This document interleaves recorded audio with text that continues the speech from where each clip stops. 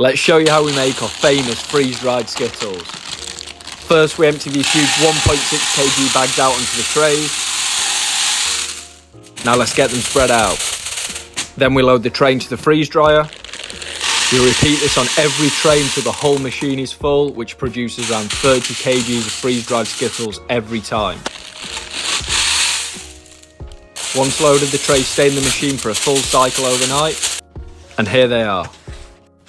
As you can see, the chewy centres turn light and crispy and completely burst out of the shell. If you've not tried them yet, you're seriously missing out.